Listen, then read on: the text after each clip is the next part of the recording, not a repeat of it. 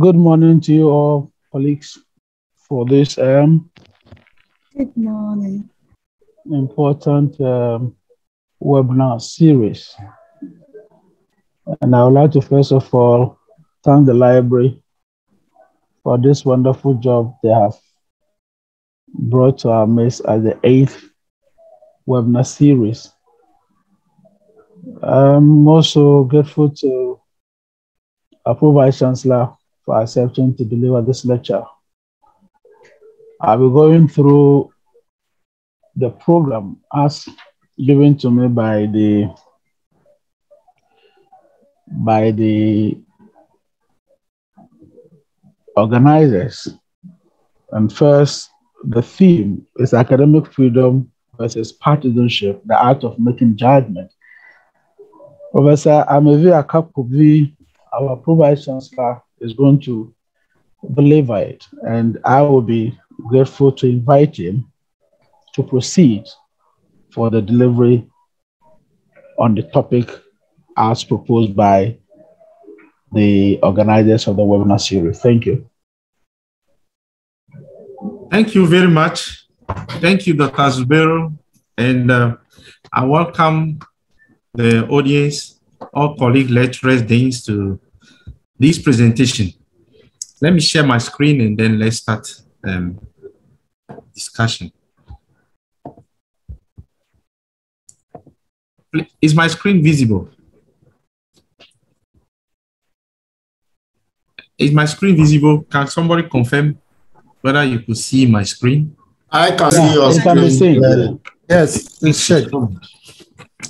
So as presented by the moderator, today's topic is on academic freedom versus partisanship, the art of making judgment. I think just recently we had a very similar one, and then we came with the term academic witchcraft, and that actually elicited a lot of debate and discussion.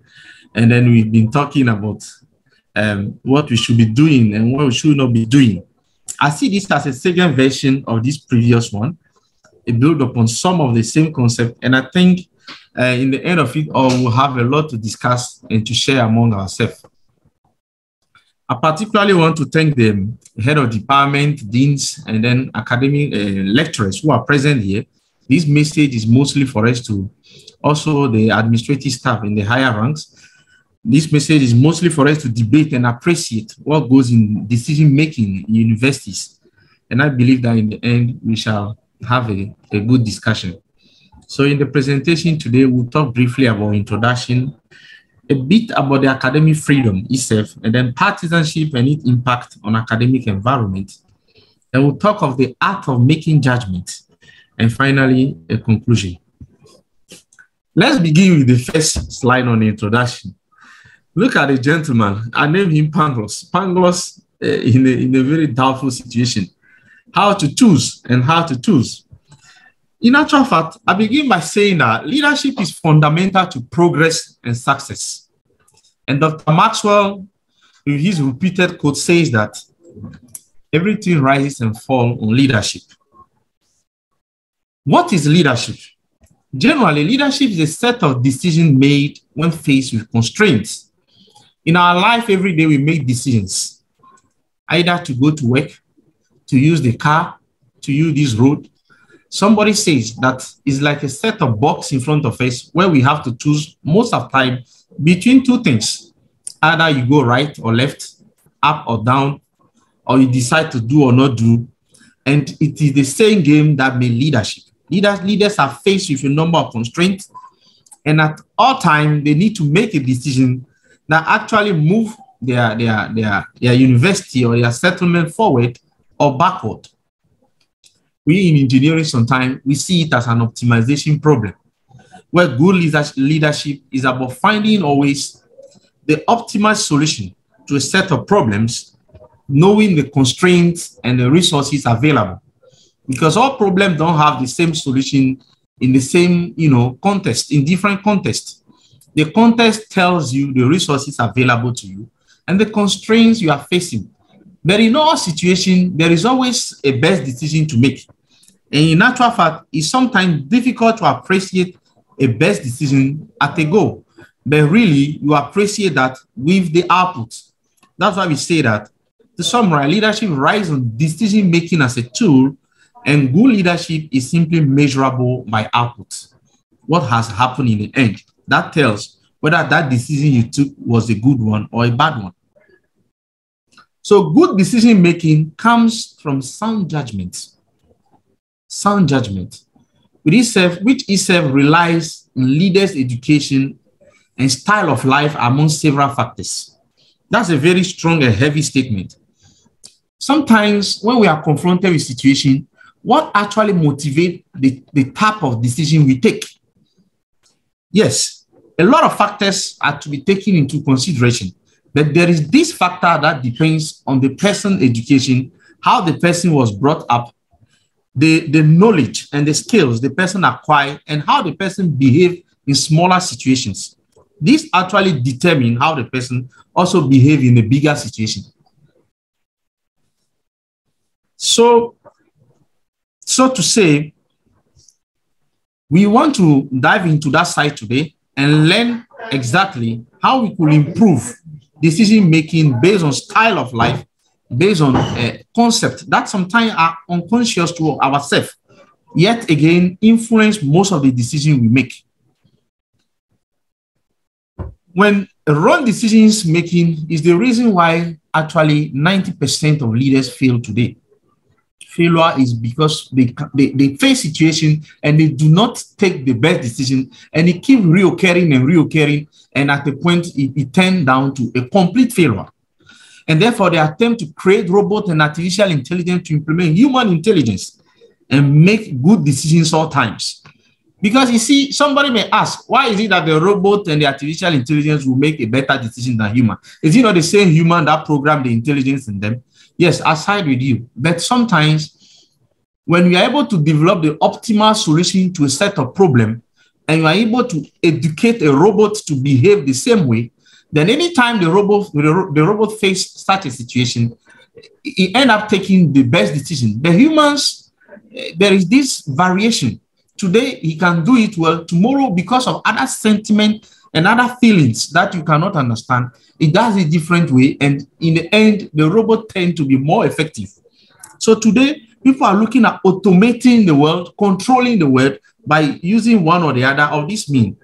So discoveries in artificial intelligence, robotics are just on the ascendancy, especially in countries like Russia, China, Japan, and USA. And people are always faced, like in this drawing on my right side, what decision to make. The people want to rely mostly on this artificial tool to make decisions these days.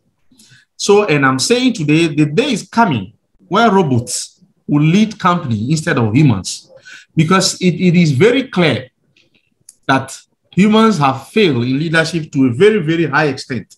And therefore, there is a way, to take over.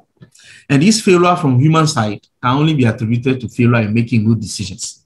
So therefore, the reason why we must look at this presentation. Today, look at what's happening.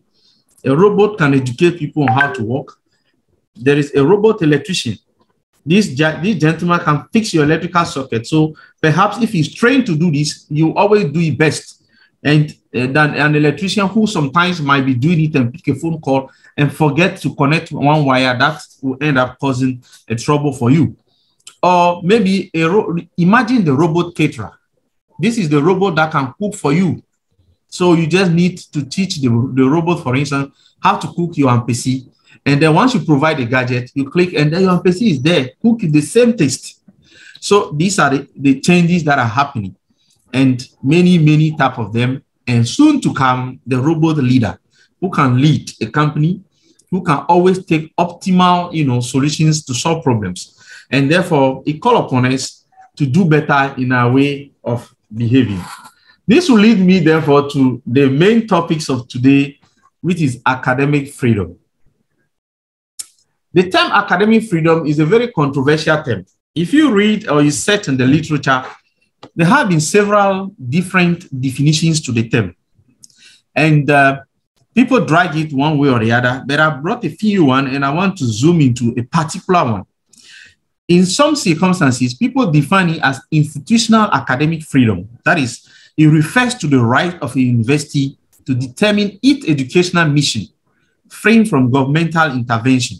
So universities must be autonomous. They must be able to make their own decisions because they are perceived as a place where brains are being mined, and therefore they need that autonomy.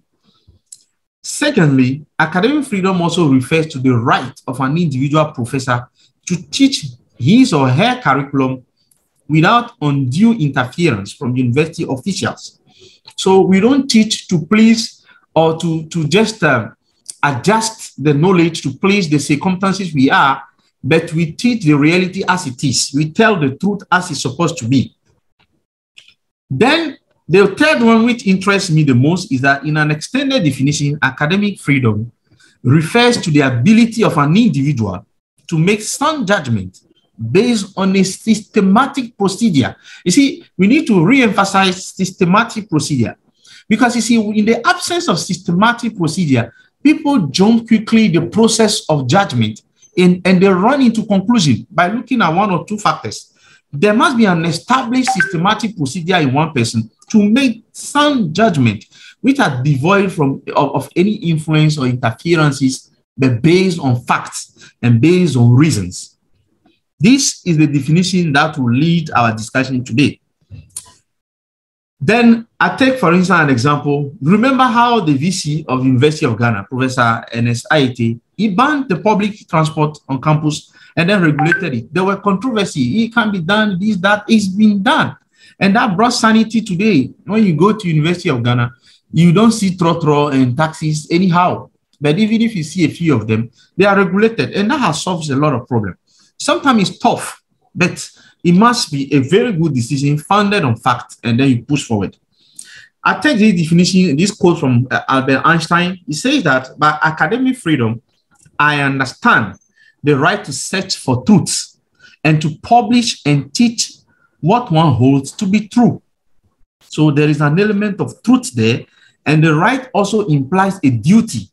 That is, one must not conceal, you must not conceal any part of what one has recognized to be true. This is actually summarizing it all. So many universities change their mode of delivery amidst the COVID-19. Tough decision in most cases. Yet again, these are some of the fruits of good academic freedom.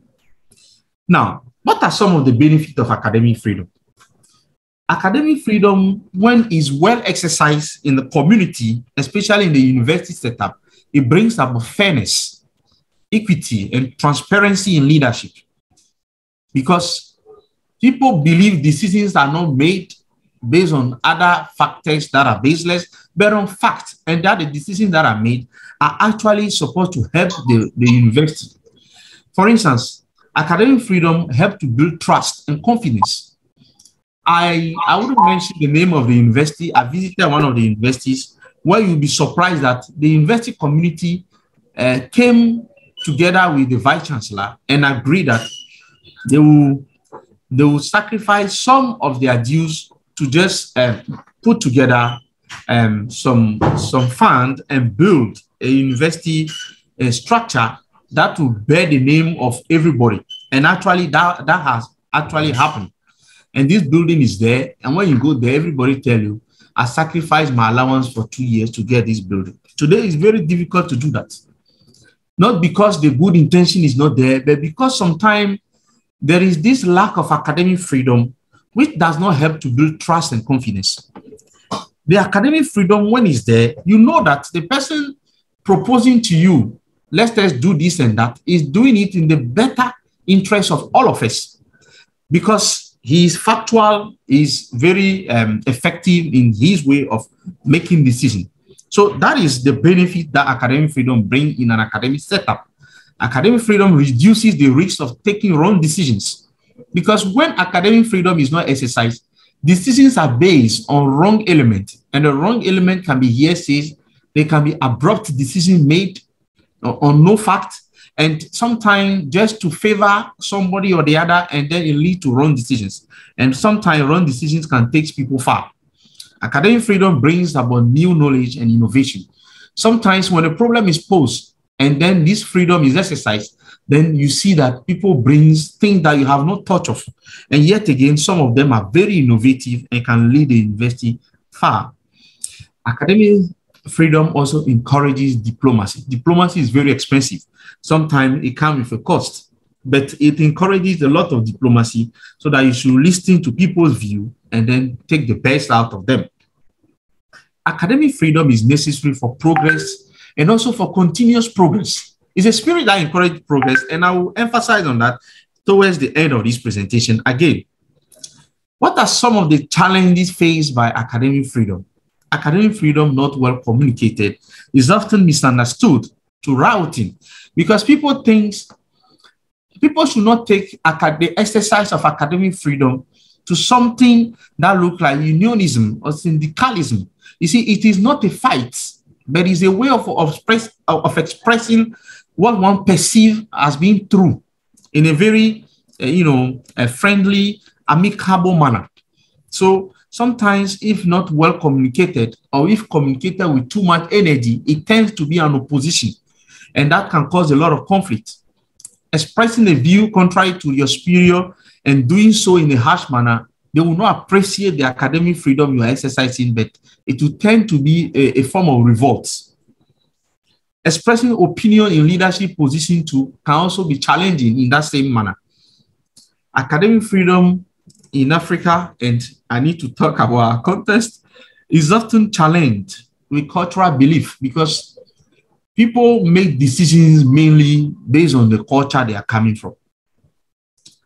This is not how we do it. We should do it like this. Social needs, economic challenges, partisanship, and which becomes, again, my next point of debate. Why partisanship at this moment? Partisanship is the quality or state of being a partisan. Strong and sometimes blind adherence to a particular party, to a faction, a group of people, who come about a certain concept and they are going by a faction, cause, or a person. So let's differentiate this from the political understanding. We are not talking of politics here. Partisanship is a broader word, so it defines that state of mind of supporting a group of ideas or supporting a cause or a person based on reasons well known to the person. But the support of a person or a group, a party or cause, especially when seen as biased or emotional, that is where it becomes very interesting here. So sometimes it is obvious that this support that is given is not on the basis of any factual or any effective reasoning, but is rather on the basis of some pure biases. That is what makes it the word partisanship. Again, the quality or action of strongly supporting a person, principle, or political party, so to say, often without considering or judging the matter very carefully. When we fail to judge or to actually carefully consider the matter and make judgment, then we have surrendered our own effective mind, our capability of thinking to support somebody, an ideology, a group of people, or something. And that is called partisanship. Now, why this debate? Because partisanship often distinguish, partisanship in academic setups brings a lot of conflict, as far as progress of universities are concerned. And I will justify this from the literature again. Often disguised under the name loyalty, some individuals perpetrate evils. These are called evils: slandering, reporting, often to gain undue or unmerited advantages from superiors. So when you do that, you mislead the people in their process of making judgment. You see, because they swallow what is wrong even at the back door, and therefore that matters in the decision making than what is factual. So they belong to what we described in our previous presentation as the academic witches and wizards. This is on the lower side. Partisanship are formed today in universities based on political belonging. Yes, there is this request which has a lot of policies and supported documentation that people make that, thoroughly must be ascertained on the basis of the policies available. But we put aside the policy and we say, you are coming from my hometown. We are from the same tribe. So therefore, let's make sure he gets it. And you will not get it. because you are not part of the tribes. This is what partisanship lead to. When we put ourselves in that corner, this is what it leads to. Cultural background, unmeasured ambition to join committees and gain positions can lead people to do a lot of wrong things. And money as the bottom line. So we need to be careful. Partisanship affects academic freedom adversely and therefore destabilizes the right decision-making approach. When partisanship takes place instead of academic freedom, then you see that a lot of decisions taken are wrong. A lot of decisions. It appears obvious for people who have practiced the spirit of academic freedom to some extent, it becomes very obvious and glaring when that spirit perhaps is not actually being exercised in the setup. And therefore, we want to awaken ourselves today to see how we can improve our academic freedom abilities. So, while partisanship may have positive impact in politics, often leading to vote winning, so partisanship is a very good thing for politics. If you want to win votes, you need people to support you, and you must find a way to get them to rally behind you.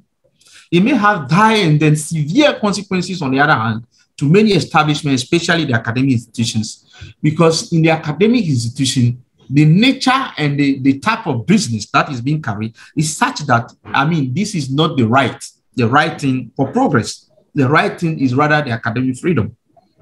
Universities are sustained by positive thinking, judgment, and right decision-making approaches. And I'm saying this is not just from me. I'm going to give you a few literatures that support this in the end of this presentation. And number 3, this is the reason why when confronted with top challenges, government and other agencies actually refer matters to university for absolutely fair and dissenting mind, devoid of emotion. Because there is a belief, there is a trust that the university mind brings, and therefore they don't make decisions based on emotion and other factors that prevail in other sectors of the economy. But now, if you now resort to also conduct ourselves as maybe in politics and other key areas, then we lose that privilege, we lose that pride, that prestige of being an institution that carry our mind forward. Partisanship reduces the spirit of constructive academic criticism. It reduces it because decisions are quick made based on favoritism and other factors. And therefore, it can lead to the acceptance of wrong or erroneous policies easily. In university management, is mostly policy. Let's do it like this, let's don't do it like that. But how to take a decision is based on many facts. And if we kill this spirit of academic freedom, then our decision-making process is actually sick in actual fact. Wrong policies have lasting and damaging effect on running universities. And we need to appreciate that. Partisanship often leads to wrong decision-making. Biases overweigh reason and judgment. Anytime partisanship takes place, then biases overweigh reasons and judgment.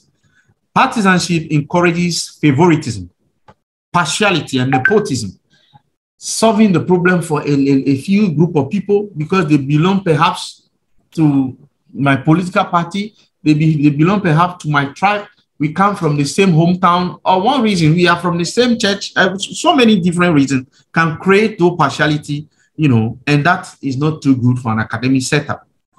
Partisanship sometimes lead to financial malfeasances because when people who surround you keep telling you what you are doing is good, you can keep doing the wrong and they keep encouraging you because they are not using judgment to tell you whether what you are doing is right or not.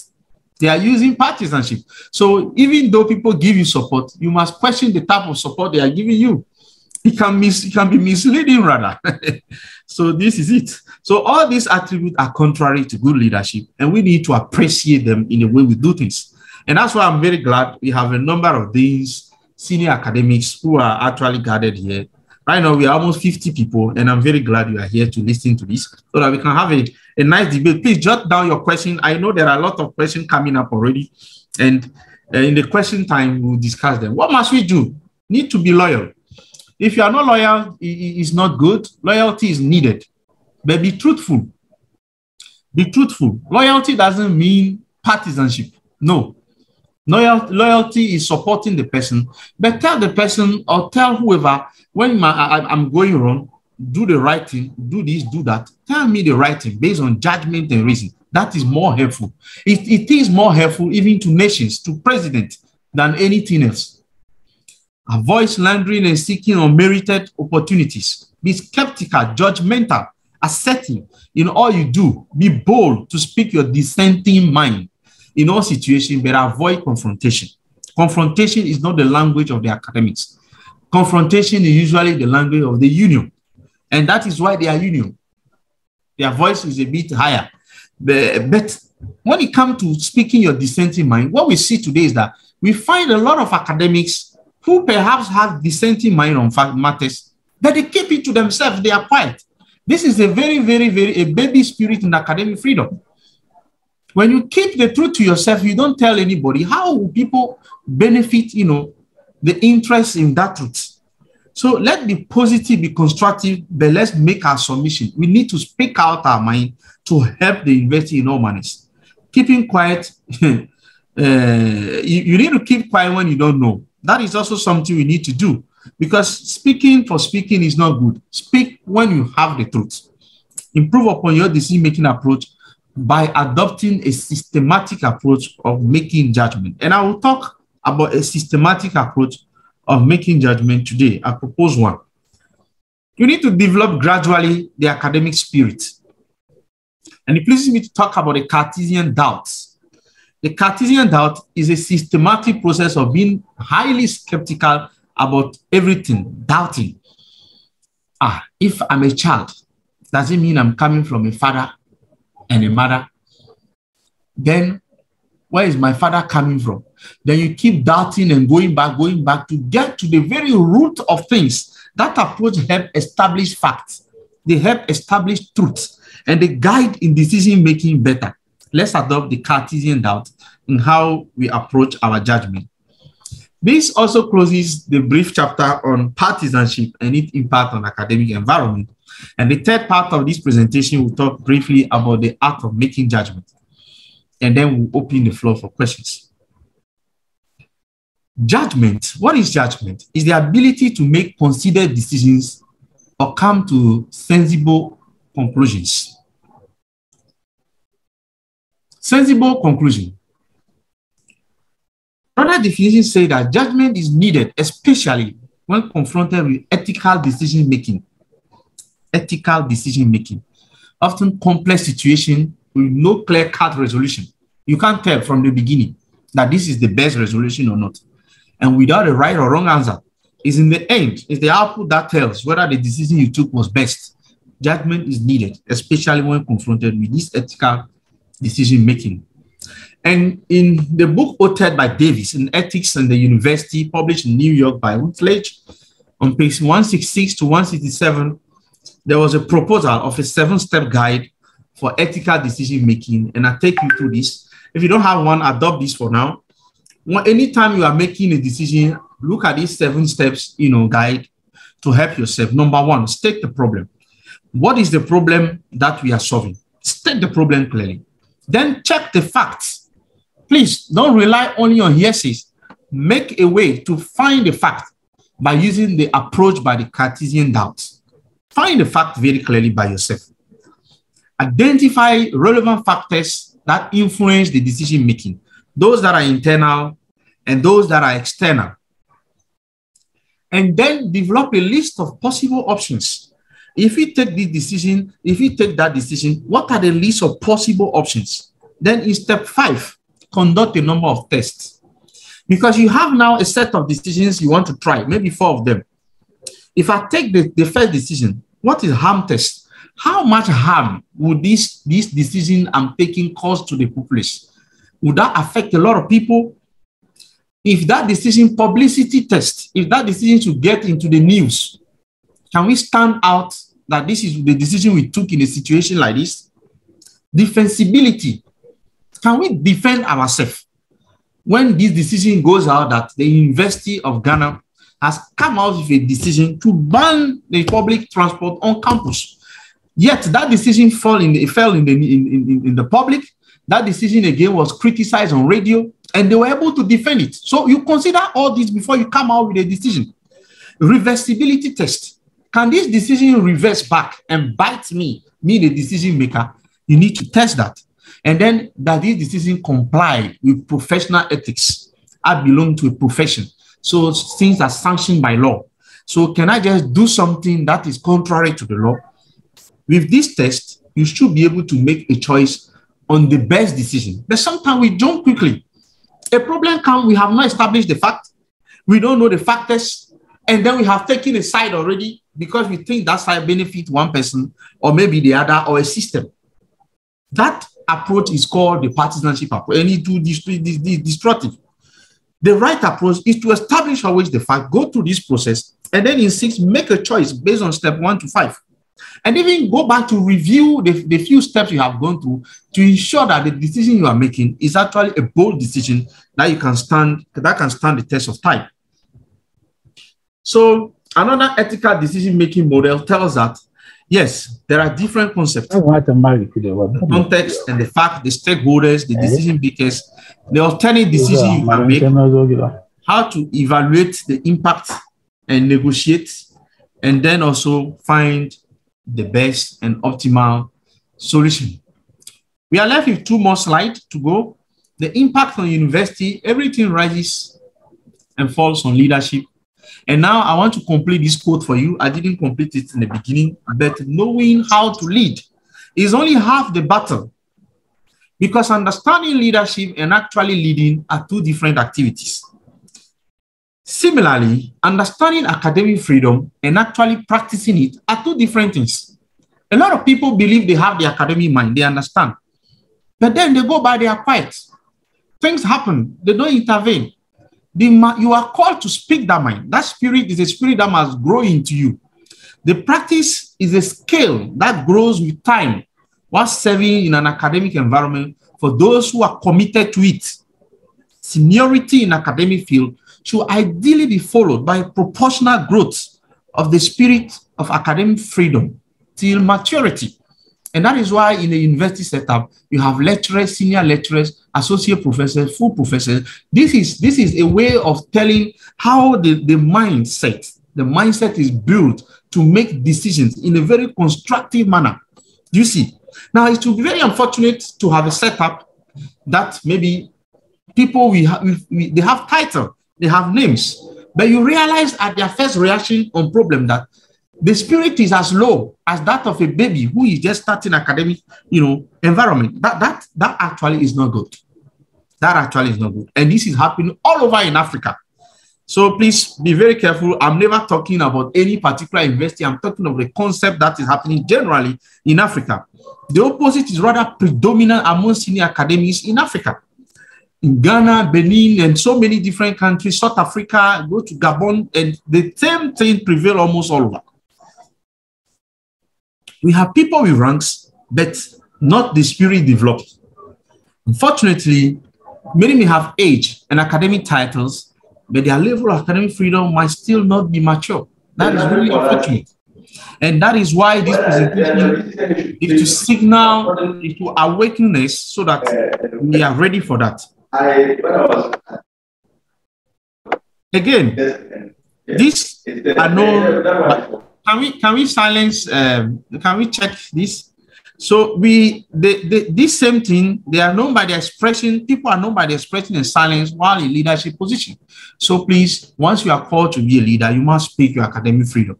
You must help by exercising it, not to destroy people, to construct, to build a solid systems. These are few literatures I want to share with you so that when you have time, you can read. Just look at this. The freedom of academic freedom, a legal dilemma, because modern man in his search for truth has turned away from kings, priests, commissars, and bureaucrats, and he's left for better or worse with professors. People believe that all these people, when a king make a decree, you don't have a choice, whether it's right or wrong. But in an academic sector, you definitely have people who are making judgment to tell you those. So people have to resort to professors. Look at this. Please have time to read this. This is a paper that is from Ghana, and the writer is probably from University of Education. Academic freedom, its relevance and challenges for public university in Ghana today. My presentation is not an university in Ghana per se, but in Africa in general. But this paper particularly addresses something on Ghana. And then you can have a look at this paper if you have time. Just let me take a few sentences from the abstract.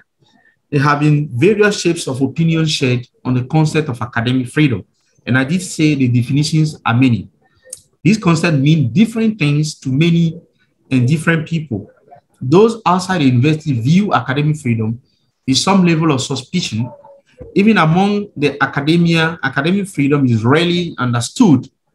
To foster the growth of knowledge and its dissemination, the frontiers of academic freedom must be widened and embraced. And I like this sentence.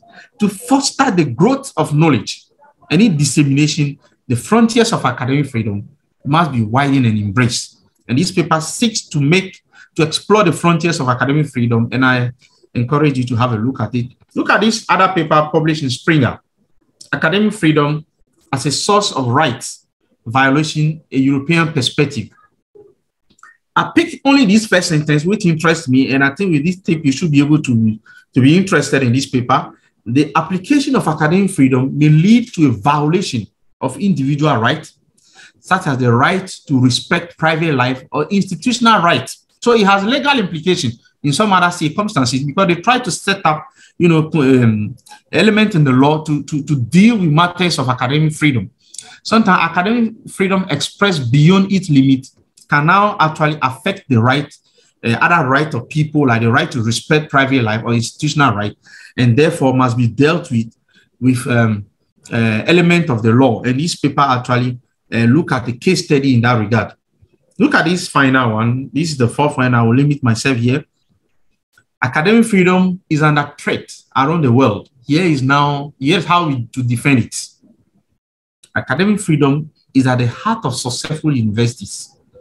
Did you see that? This statement is not coming from me. It's coming from the published article. Academic freedom is at the heart of successful university. UNESCO defined it as the right to freedom of teaching and discussion, freedom in carrying out research and disseminating and publishing results. Academics have pointed out that it also means self-governance and security of academic job to ensure independence. Please, we can discuss all this in the discussion session. Permit me to conclude this presentation by saying that white academics are baby academics irrespective of their age and titles, while partisanship retrogresses university progress and creates ungovernable conditions. Academic freedom, on the other hand, brings about prestige, respect, safe and confident working environment, innovation, quick progress and development, especially when top management is involved. Academic freedom should not be misunderstood to syndicalism, unionism, rioting, and the like. Academic freedom and good decision-making are commensurately encouraged in academic institutions. On this note, I thank you very much, and this ends my presentation. Thank you so much. Thank you so much.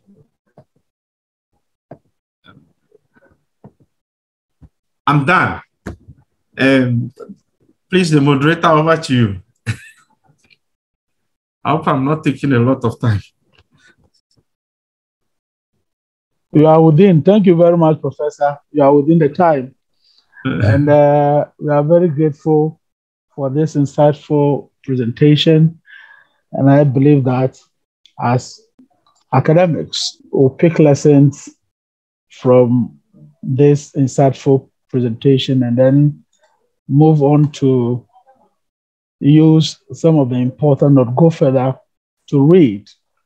Try to be inquisitorial in order to be able to pick up a lot of the things that our able Pro-Vice Chancellor has shared with us today, so that in earnest, we can be able to practice the good ones that will help us grow our university. And going forward, try to look at the issues that underpin our progress and get to understand why we should do what we are doing and why we should not do certain things, so that we can be able to pick up the pieces for the development of our university. Now I'm going to invite questions from participants And then one by one, as they put together, I would like to advise Professor to take time and put down the questions that members are going to ask. Then following, you give or you do justice to it. So first of all, I would like to see who is going to ask the first question.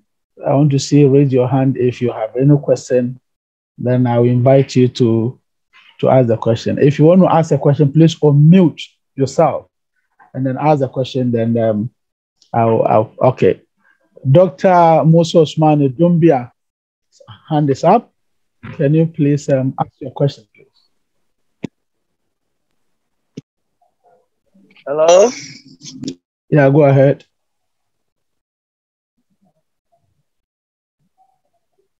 We can't hear you. Unmute yourself, please.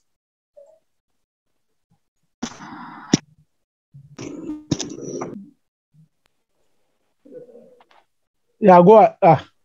Your system keep on unmuting you. The host, can you please unmute him, please?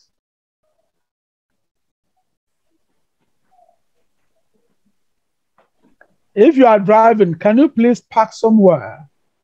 And then, okay. Yeah, please park somewhere and ask your question. Then we follow through, please. Okay.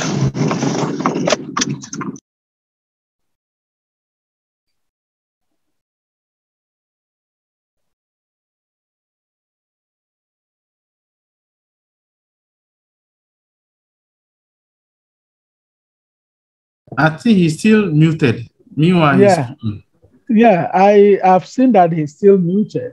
He has to be on mute. Host, can you please unmute him? He keeps muting himself. All right, okay. Yeah. Dr. Dumbia, can you unmute yourself and then speak, please? Or you are speaking, we can hear because you have muted yourself.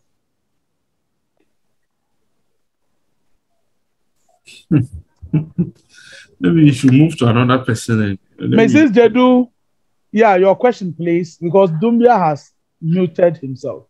Thank you very much. This is not Mrs. Jedu. In fact, she used my laptop. That's why we have. But the laptop comes by Mrs. Jedu, so definitely I will mention Mrs. Jedu. That's the name I see. Yeah, that is true. Thank you, Margarita. All right. Thank you very much, Prof, for the insightful discussion you have given this morning. You were really dwelling on decision making in really leadership, especially on decision making, how leaders actually make decisions. And you were emphasizing that leaders are supposed to make the best decision. In fact, you also came out with about 7 steps of how to arrive at a very good decision by quoting a particular person. In fact, in modern literature, making a best decision is very difficult to come by. Even the rational theorists believe that before you can make a very good decision or best decision, you would have gathered all the facts. But we are working under time constraints. And therefore, it's very difficult to gather every fact, evaluate the facts before you come out with the best decision. So what is the best option for leaders in making certain decisions within a particular time stream when they are not able to gather all the facts? Because according to Chester Bernard, talking about the theory of Mandarin truth, it says that since we cannot achieve rational decision making, what we need to do is that we need to make decisions that are satisfying. So to what extent can leaders actually make the best decision within the shortest possible time they have? Thank you, Mr. Jedu. Prof, there's another question from Papa Kwamena Fen. He said, at what point do we say academics have limits because to every right, there's a limit? This is the question from Papa Kwamena Fen for you. Dr. Dumbia, you were unable to unmute yourself and we're waiting for your question. If you are back, can you please ask your question? Or you test it on the chat and I'll pick it up for Prof to respond to it.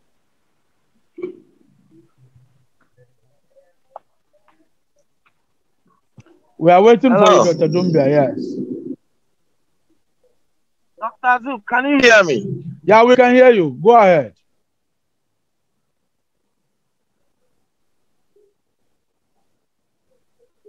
Please go ahead. We can hear you.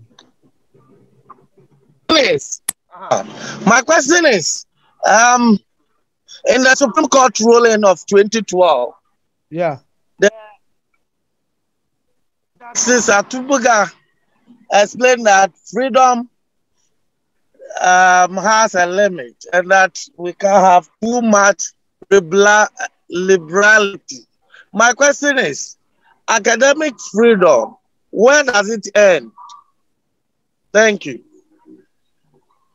Prof, I think we'll take these 3 questions from you, and then going forward, others that are going to ask questions, then I'll pick it up from there. Can you please answer us, please? Okay, thank you so much. Thank you for the questions. Let me begin by the first one, the question from Mr. Jeju. Thank you so much for also realizing that it's difficult to make rational decisions in leadership because you are constrained mainly by time. You are constrained by time and other challenges that you must make a quick decision sometimes. It's not always that you have a complete setup where you have everything by your hand and then you make the rational decision, but sometimes you don't have all the facts because you are constrained with time. I do agree with this. And that's why I'm saying that in ethical decision making, there is no right or wrong decision, but the outcome, the effect of the decision later tells whether the decision was good or not. Again, there is no absolute answer to your question, but the answer is this. Let you have the establishment of a true decision-making approach in you. That alone enables you to do the best out of the minimal information you have. See, the thing is, what institution is in you when it comes to decision making? Is it the partisanship in brackets? Or is it that you have the establishment, but yet you lack all the information at a go? If the establishment is there, you can take the best decision with the little information you have.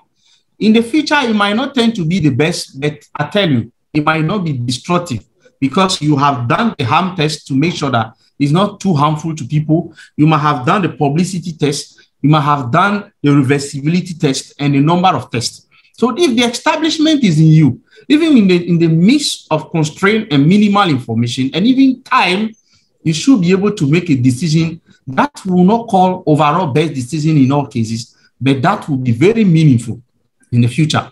However, when the establishment is not in you and you are faced with this constraint, you can really take a very, very, very wrong decision that can affect a lot of people. So the bottom line is that let's encourage the establishment of that academic freedom and judgment procedure in people so that can actually help in decision making. The second point I would like to make about the next 2 questions are very similar in nature. What is the limit of the academic freedom? I believe, and I think one of the publications I show you was looking at a law case. This is another dimension I wanted to develop for this presentation, but I decided not to go into it much because I'm not a legal person, a legal brain. But the little I've read shows clearly that there are limits to freedoms. There are. And academic freedom too has got limits. And the limit of academic freedom actually come into play when you start interfering with other rights. The right of private life, the right of institutional right. There are some information you cannot disclose about an institution. There are some privacy for an institution. There are some commitment you cannot take when you are not in leadership position. Only a leader of an institution can commit the institution into money making and other businesses. You can do that. But if your exercising of academic freedom will now conflict with some of those institutional rights, or even people's rights, then that becomes actually a very challenging matter. So there is the literature is saying that there's no clear cut to say that this is where the boundaries of academic freedom are limited. But it says clearly that when you conflict with other law, it becomes actually subject to constitutional matter. It has to go to court sometime for people to go into it. And a lot of lawsuits actually have been tabled before court in Europe because of academic freedom and their exercise. So briefly, we need to just read more and be circumspect about how we exercise this freedom, not to affect other laws. And then I think we can stay within these boundaries. Thank you so much. Thank you, Professor Mevi. I have a question here for you. And my question is, as academics, the ways of doing things that lead to a whole lot of the Pandora, that there is this mistrust between management and academic because of certain actions that management have taken, vis-a-vis the issue about management is trying to cow down the academics, and academics are not ready to be cowed down. Management is trying to limit their freedom, and so forth because of certain styles of leadership. So as we are, I know our freedom is largely our ability to research and publish it as it is without concealing any truth out of our publications. Perfect. And if that is going to hurt anybody, are we limited?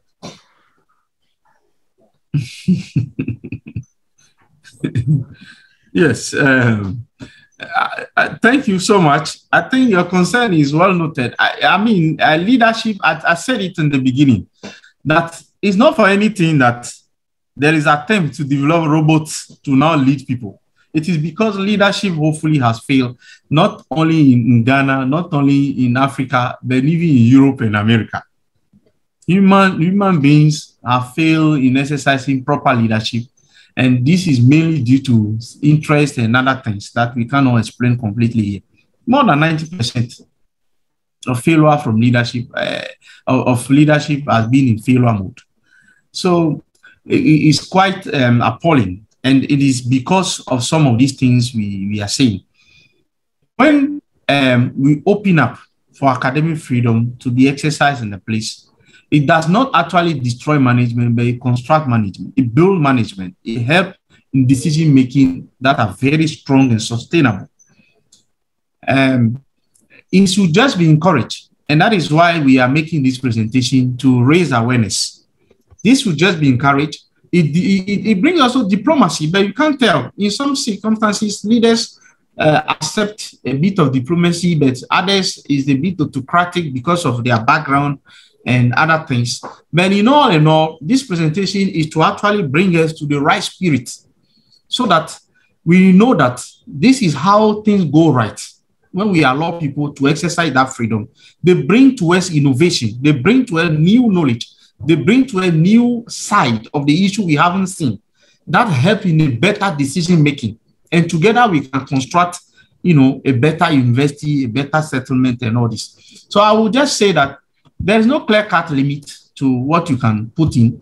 You who is putting the truth to, be careful not to also go in and put truths that go beyond the academic freedom. You see, for instance, you can do a research and publish maybe that the vaccine of COVID-19 perhaps is not effective or is effective.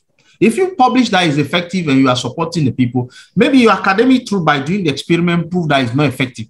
But when you come public and you say it's not effective, who will go after you? The World Health Organization will go after you. They will chase you from all corners. Even if it happened to be truly the fact that it's not effective in your circumstances. So you have to be careful a bit, because it becomes difficult to establish the boundaries. But it's not. You must know where your limits are. I don't know what to say more. Otherwise, you should prepare for another fight, because there is a whole lot and a lot of issues behind some of the decisions. So you can speak your truth in a certain manner, or get to the right forum to speak some of the truth. But you should know that not all truth can get into the public anyhow. This can cause damaging effects and even take you into more legal issues. That's all I can say for now. But people are free to also speak and share their mind on this. Okay, Prof. Another question. The question is, could publicity test be the same as advanced organizer, or advanced organizer is where something is thrown out there to get the public reaction? Could the publicity test be the same as advanced organizer? That's the question from would the publicity test mean the same as advanced? No. The advanced organizer is like you are testing the waters. Mm-hmm. Testing the waters to see what will happen. And that is different from the publicity test, right? They are similar to some extent because the publicity test doesn't really go into trying it, but it's a tool for assessment that the leader has. So it's a thinking. He is not really exercising it, but he's here saying that if I take the decision to say that from today, Accra Technical University school fees will be 10,000 for each student, how would the public behave? That thing is what we are calling the test. Yeah. But the other one is to go out really and say it and see what will happen. So those are where the differences are. Okay. Yeah, there's a question from Mr. Jedu on the screen, Mrs. Jedu. Yeah. Okay. Thank you very much. Thank you Maybe very some much. contributions. Yes. The advanced organizer in policy analysis, there's something we call floating. Anytime people want to make certain decisions or bring about certain policies, they try to tease or test the waters. In case we decide to do this, what will be the reaction of the people? Mostly politicians do that. And when they do that, people are talking about it, then they withdraw as if they were just playing. But if they realize that people have really bought into it, then they move there and then they bring out the policy. So it's a way of floating an idea that managers always have. Now, another contribution I want to make is that in university settings, because sometimes we have so much mistrust, we can't trust. It's like the trust is not there so much. And that is why it's very important in policy making. There's something called program decisions. The decisions are programmed. Let's say we have deadline for this. All these things are written down. So once it happens, you just go into the decision and you bring it. If the decision becomes haphazard, then people can sit down and take decisions at any time. But our decisions must be programmed. At this time, 4 years, you can go for promotions written to you. You are doing retirement written to you. You are doing, everybody knows whatever is happening. So that people will not have to sit down and say, it has come, let's go and take another decision. So let's try and make more of program decisions, bringing people together to make certain policy guidelines to determine how certain things should happen. Now, the question I have is this. Prof, you give 3 definitions of academic freedom. One where a university has to determine whatever they want to do with respect to academics. Another one has to do with the individual professor coming out with his own curriculum. And the last one by Einstein, where the search for truth becomes the order of the day. Now, if we are always resting on professors, academics, to give us the truth, even academics differ on various concepts. So to what extent can we really give the thing to academics and say that, once you give it to them, they will give you the best, when they themselves, within themselves, differ on a number of issues? Thank you so much, Mr. Jedu. Thank you so much. I'm excited by listening to you. Let me say that the issue of program decision you mentioned is a normal concept. Academic institutions run on systematic approaches. So many things have been programmed already. For instance, people know that there are a lot of policies that document a lot of things in academic institutions. There is an academic calendar that tells the number of activities. Those are not decisions to be made again. They have been made already in an academic calendar. People's promotion, these again have been made already available. Policies are there. People know at this time I can apply. Now, this challenge we are talking about is mostly not on the program decisions, but it deals mostly with the ethical type of decision, or in quote, decisions that comes on the table almost every day, but yet are not documented directly in any policy and otherwise. And I can tell you, this type of decisions, they come more often and they are more destructive than even the program one. They are delicate in nature, very delicate. I don't want to give particular examples, but for instance, look at, I give this example. You are in university, you are here.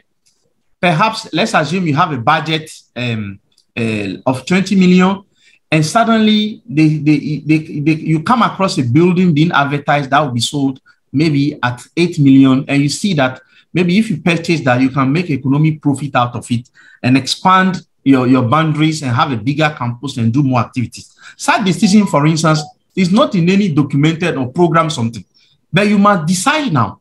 And what are you going to use to decide?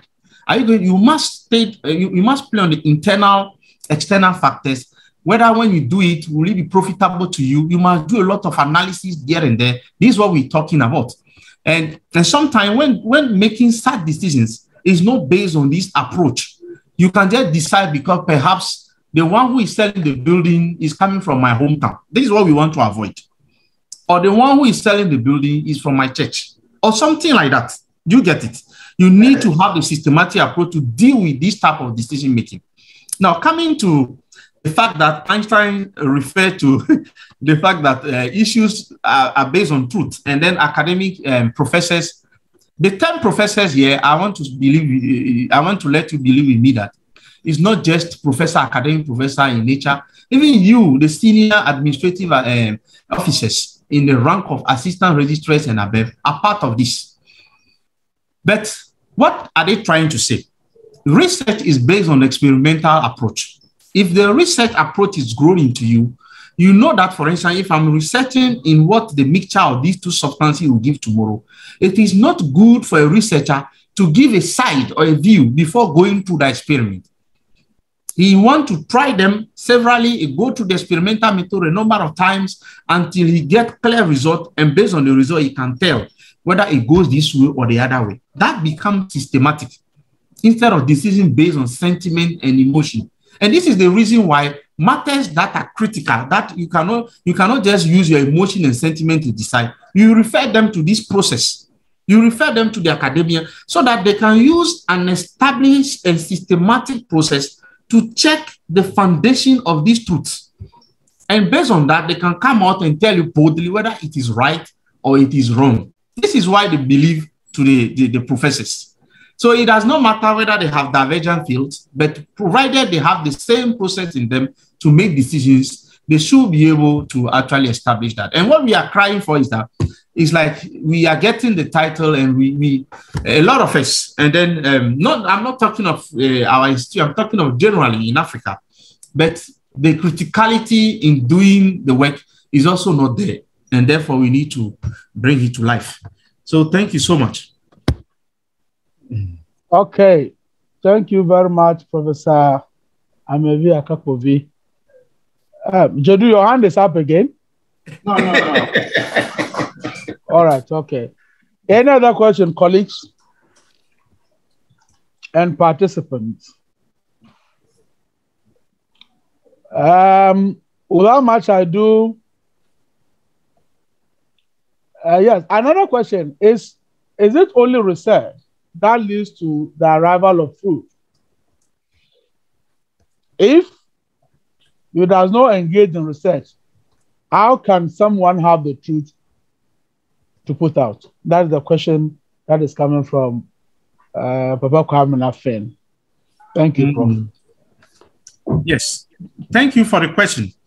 Yes, when you go to our villages, we have kings, or in our constituency, we have established, leadership that do not necessarily go to school or learn about research, yet they have been able to solve a lot of problems and make decisions that have been quite good for the populations. Sometimes it's rather instinctive to have the established process in you of making judgment. The bottom line here is making judgment. It's not research necessarily. Research is that a systematic approach of doing the same. But the process of making judgment, in all cases, whether from somebody who knows research as we know, or for somebody who doesn't know it, it's always based on a few facts that are related in my 7-step approach. The person must know the fact. You can't make a good judgment on a problem without knowing the fact. You cannot make a good judgment without knowing the factors that come into play, internally and externally. Is it a land issue? Somebody has encroached another person. And then you don't know how the encroachment happened and you want to solve it. You need to know facts. You need to know the factors that come into play, internal and external. You need to explore possible solutions that can bring people to peace. And then sometimes intuitively come with the best one that causes less harm, less problem to everybody. Is the system, is that approach that rather you need. But when you have research in addition, that is, you have gone through university, it makes the systematic approach even stronger in you. This is the answer I can give to this question for now. Thank you, Prof. And then we are most grateful. If there's no any other question, as I cannot see any hand up and any question in the chat. Ransford is asking another one. He said, do I have the academic right to disprove one's work he or she has done? Do I have the academic right to disclose? To disprove. To disprove, yes. Yeah. Someone's work. Yes. That he or she has done. Yes, you have. You can do that. You have that. If it is happening all the time, provided you are not doing it from any evil perspective. Malicious perspective, I may say. You see, if the truth is not well established and you found it otherwise, you are good to go and publish your truth and then support it with your reasons and facts. But anytime it's malicious, I tell you, there will be a loophole in your own process that the person will also take on later and take you on. And it becomes a game that is not too helpful. So let's be careful. It's all about the ethics in what we are doing. Thank you so much. I think Theophilus has a question. Can you ask Theophilus, please? Okay, Prof, we thank you for this presentation.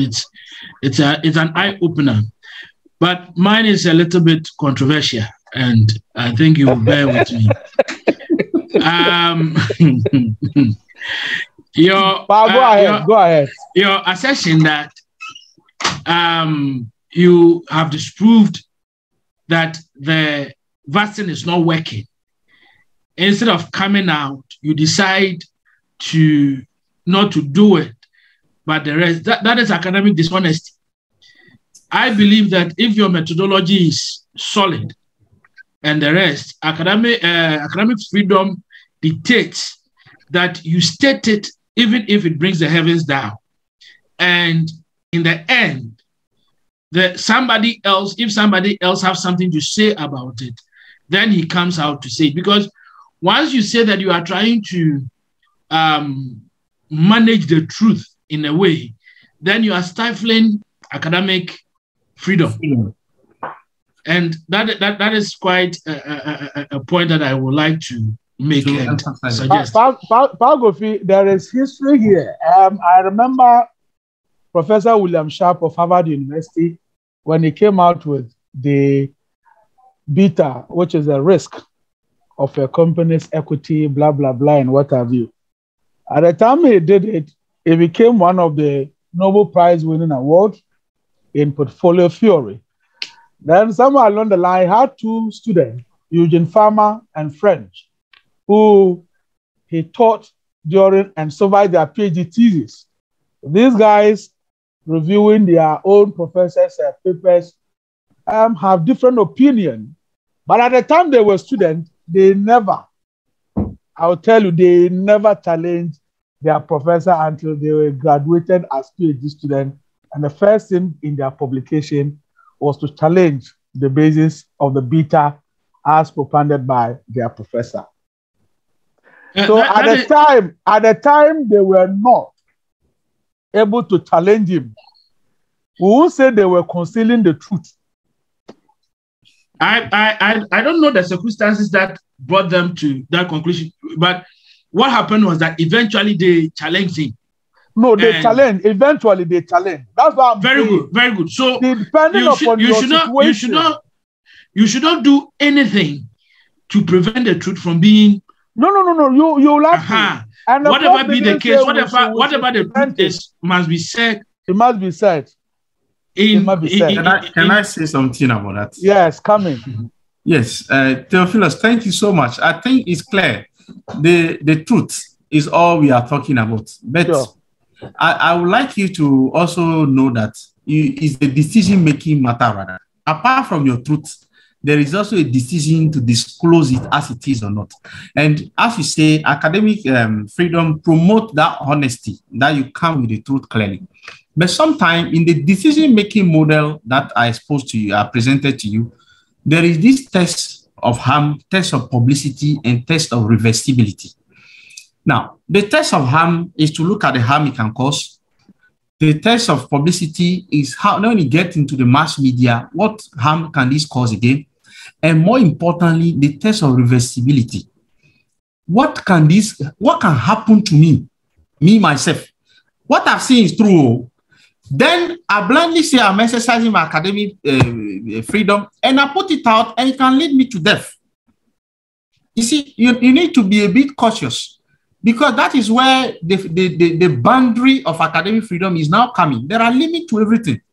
If you are not careful, just go back to the history and you see a lot of people who were silently killed for some of the truth they believe and brought.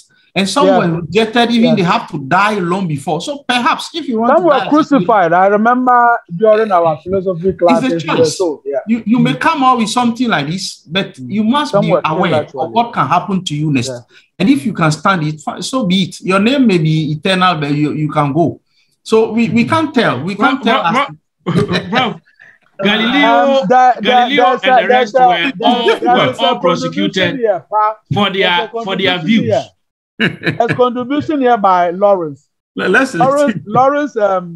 Nugbenyo was saying that you also have the academic duty to disprove your own work when you later find out alternative results in your subsequent works is different from what you do. And I can refer this one to Miller Modigliani in 1958 when they first published about theory. And they realized that in the world of taxation where we can tax things, and in their one of their propositions say that in absence of tax, and there cannot be taxation or there cannot be a world without a taxation.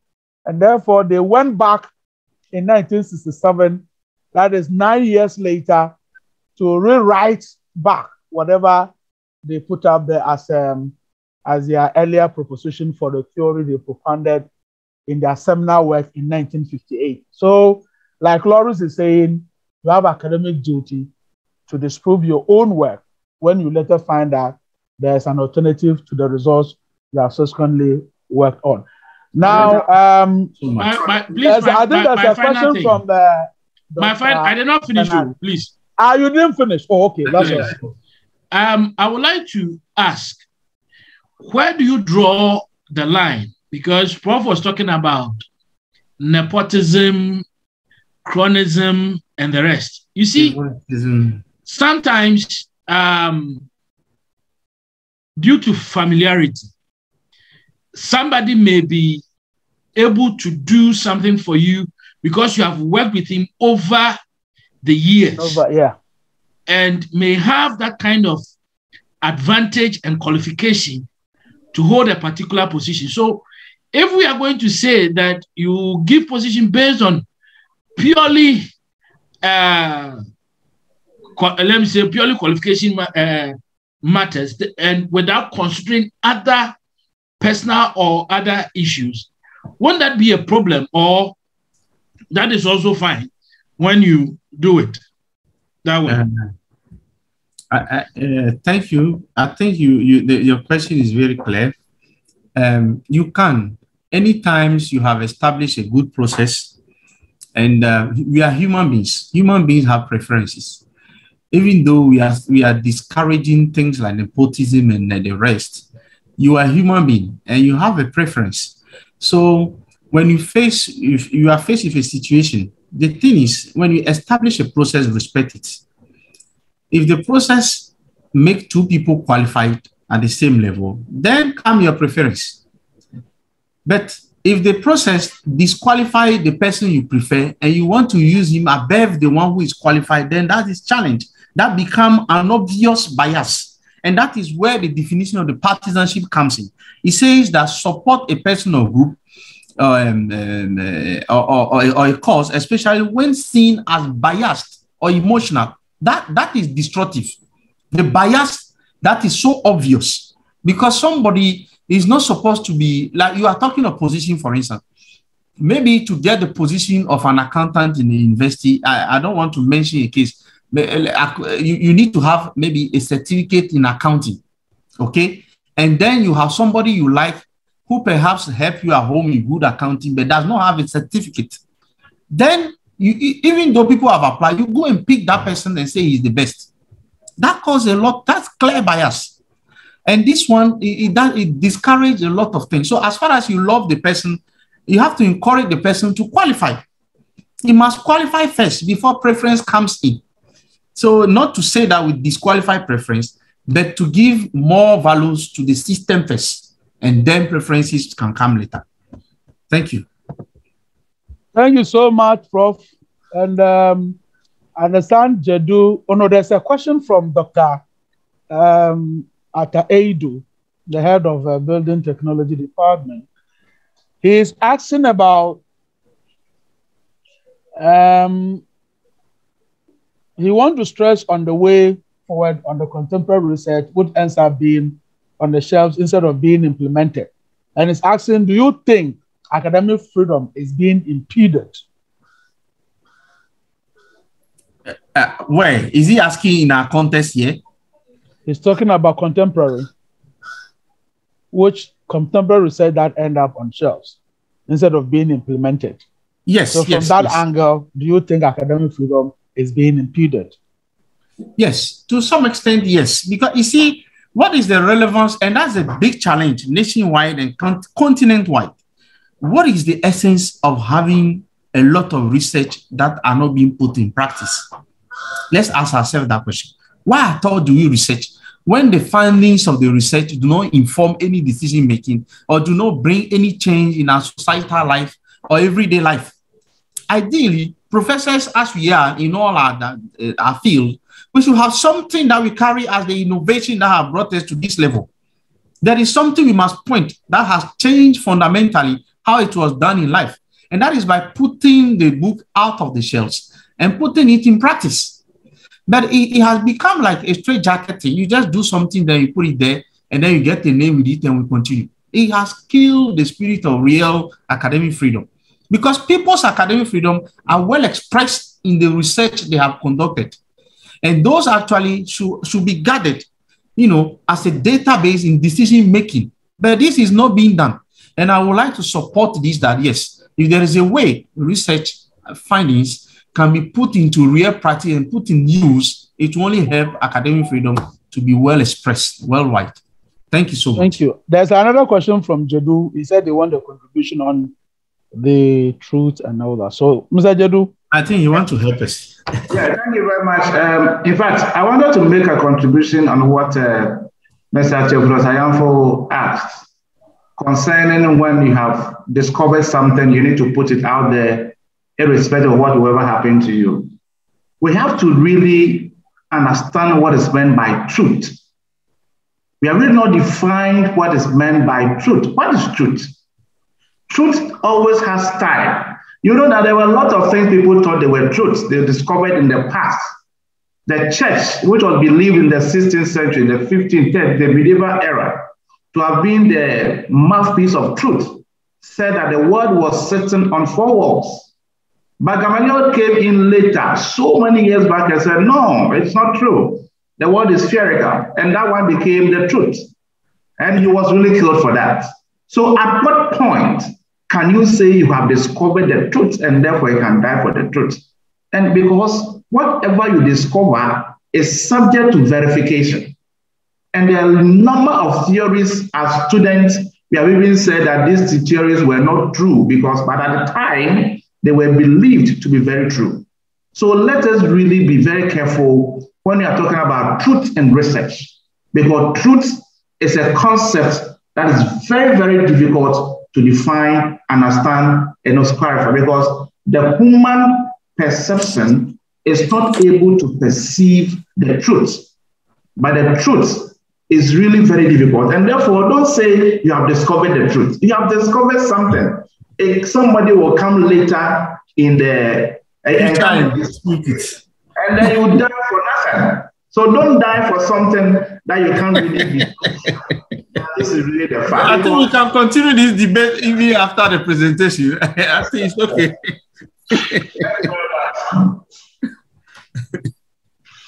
Okay. In absence of any other further questions that we're talking about, I'd like to invite Dr. Lawrence Nubenyo to give closing remarks. Then, of course, we close from this webinar. Thank you. Thank you so much.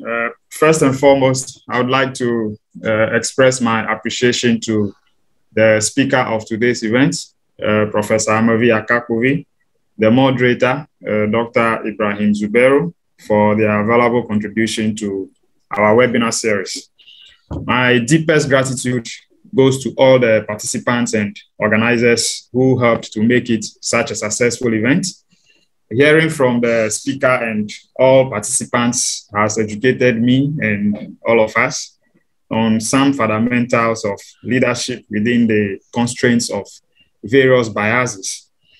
It is important to regularly hear the views from academic experts on relevant matters, such as the principle and practice of making good judgments of issues, which is at the core of drawing accurate conclusions and making important policies for problem solving. I'm certain that the takeaways from this webinar will further deepen our thinking and stimulate our problem solving skills as leaders in various aspects of our lives. I think that today's event has been very effective in meeting its purpose as it touches on academic freedom, which comes with the right to search for truth in quote, as this discussion, of course, will continue with the last contribution talking about truth being a topic on its own as a controversy, and it's relative to time and the duty to make our findings known. Prof also touched on the importance of artificial intelligence and robotics in eliminating the effects of human error, which may arise from upbringing, emotions, as well as some inherent personal characteristics. Of course, Prof is talking as an engineer in that aspect. It will be very interesting to see in the future having some discussions from someone who is from the background of psychology, to see maybe the psychology and philosophy of, say, leadership or academic freedom, or, that aspect of even biochemistry, the chemistry behind our behavior, why we take certain decisions. It will be interesting to see the views of someone from such a background talk about these issues from that background. Okay. Then, of course, we also touched on the negative impact of partisanship, such as favoritism, partiality, nepotism, and the like. And in our context, how making unsystematic decisions can affect the development of our educational institutions and society as a whole. We also heard from the speaker on how to be loyal and truthful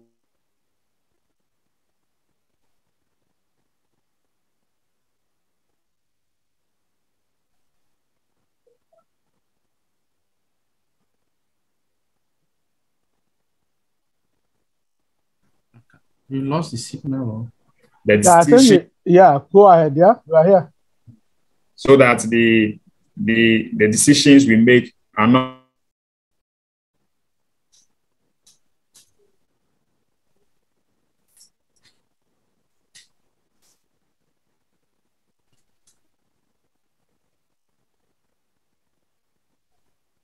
now. All these are important for our development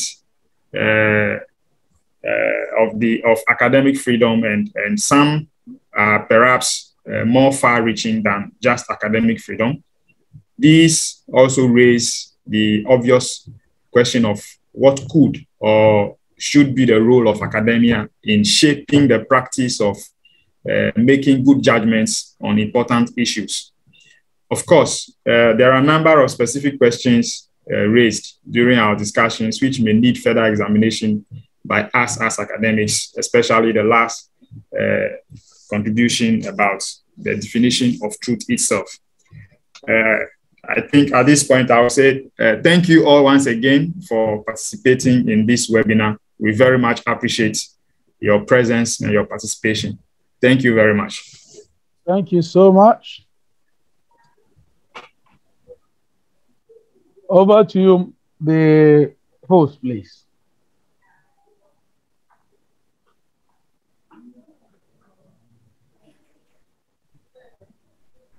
Moderator, you can invite somebody to give a final prayer. Okay. Theophilus Enyamfo, can you give us a closing prayer, then we'll end up the program. Okay. Father, we thank you for a successful discussion. We ask that as we continue to discuss these issues, you open our minds and our hearts, and everything that we do will be a success. We thank you, and we ask that anyone who is connected to the organization of such a program will be blessed in various ways. This we pray in Jesus' name. Amen. Amen.